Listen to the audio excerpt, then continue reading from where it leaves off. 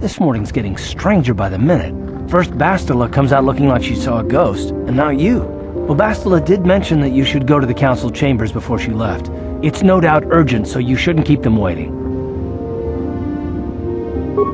No, she didn't. She didn't seem well, as I recall, and for that matter, neither do you. Are you all right?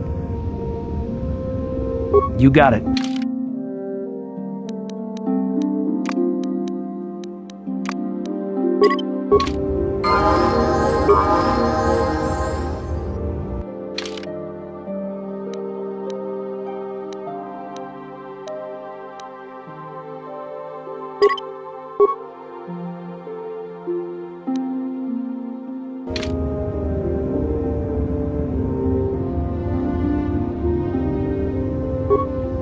Huh? Oh, sorry. I was thinking about Taris. I still can't believe it's gone. I mean, I grew up there and now it's just gone.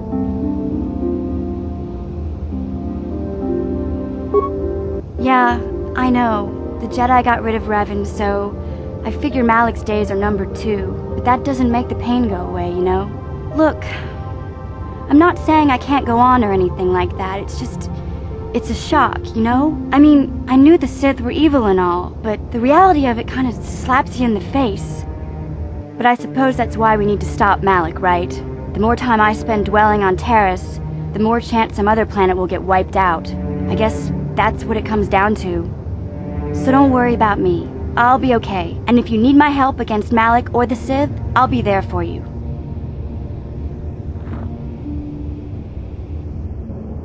Hey there, what can I do for you? I was a little snappish when we last talked. I'm sorry about that. I get a little touchy when it comes to Griff. It's kind of embarrassing telling people about him. It's complicated. Griff wasn't the most popular guy. He had his faults. But I still loved him, you know? Sometimes people don't understand. I never knew my parents. My brother always looked out for me. He's the one who brought me here to Taris. I was just a kid, only 5. But I remember the trip, if you could call it that. We were stuffed inside a packing crate in a starfreighter's cargo hold with just enough food and water to make the trip. Not exactly first class, you know? I don't know the whole story. I was pretty young, but my brother owed a lot of money. Might even have been a few arrest warrants out for him, I don't know. The only way to get off the planet was to smuggle ourselves out.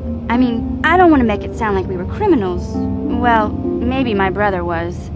See, this is why I don't like to talk about it. It makes Griff sound worse than he really was. My brother had his problems, but he always looked out for me. He gambled and drank, and he was always borrowing money for his latest get-rich-quick scheme. But he had a good heart, you know? He taught me how to survive. He showed me how to slice into a computer security system, how to get inside a locked building without the entrance codes, and how to spot a wealthy mark for a quick shell game. Hey, you don't know what it's like. You need those skills here in the lower city. Griff did right by me. I really miss him since he left. I keep hoping he'll come back someday. He promised me he would. Why do you gotta go putting my brother down like that?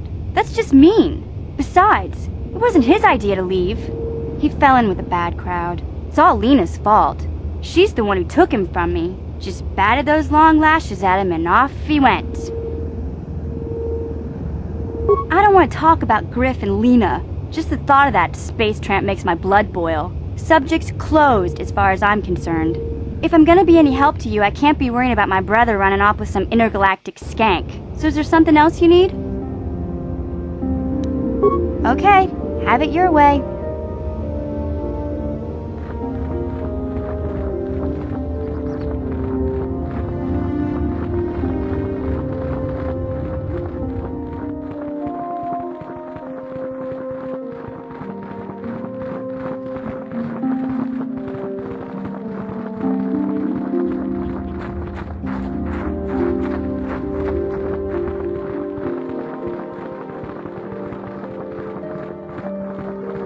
Bastila has told us of a most unusual development. She claims you and she have shared a dream. A vision of Malak and Revan in the ancient ruins here on Dantooine. These ruins have long been known to us, but we believe them to be merely burial mounds. Perhaps they're more than we first suspected, if Revan and Malak found something there.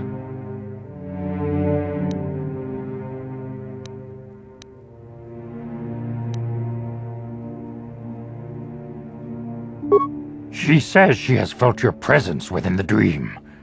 The presence she has felt within you ever since... Master Vandar. Ever since Taris. It is not unknown for this to happen between two people strong in the Force. Bastila has described this shared dream to the Council in great detail. We feel it is more than a dream. It is a vision. The Force is acting through you, as it acts through Bastila. You and Bastila share a powerful connection to the Force, and each other. This is not unheard of. Connections often form between master and student, but rarely does a bond develop so quickly. Whatever dangers may lie ahead, we cannot ignore the destiny that has brought you and Bastila here to us, together. You and she are linked, as is your fate to hers. Together, you two may be able to stop Darth Malak and the Sith. But do not let your head be filled with visions of glory and power. Such thoughts are the path to the dark side. The way of the light is long and difficult, as you must learn. Are you ready for such hardship?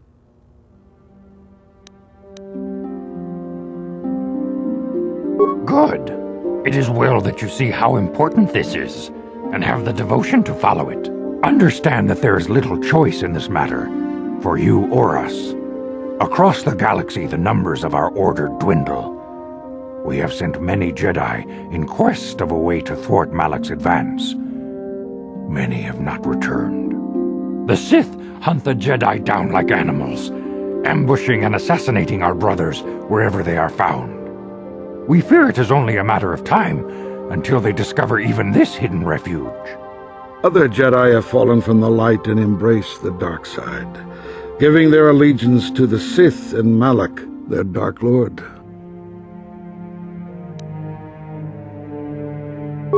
If Malak is not stopped, the Republic will fall, and the Jedi will be hunted to extinction. The galaxy will enter a time of darkness and tyranny, not seen for 1,000 generations. The Council has decreed that you and Bastila must investigate the ancient ruins you dreamed of, once the Council deems you ready. Perhaps there you will find some clue, some explanation of how Revan and Malak were corrupted, and perhaps there you shall find a way to stop them.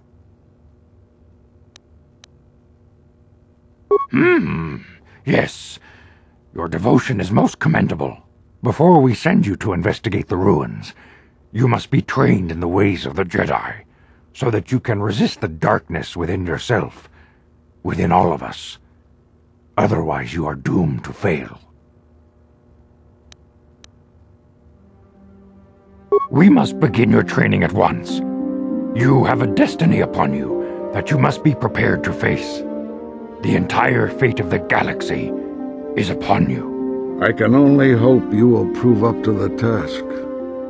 The path you have chosen to walk is difficult. Intensive training will prepare you physically for the demands of the Order. Meditation will teach you to channel the power of the Force. To truly understand the way of the Jedi, you must open your mind to knowledge. Seek wisdom in the teachings of the great masters of our Order. A Jedi is never alone. Others in the Order will always stand by you. You and Bastila share a special bond. Do not be afraid to turn to her when you need help in your training. The way of the Jedi is difficult. It requires great discipline. Yet even though you are a mere apprentice, your potential is unlimited, and your progress amazing.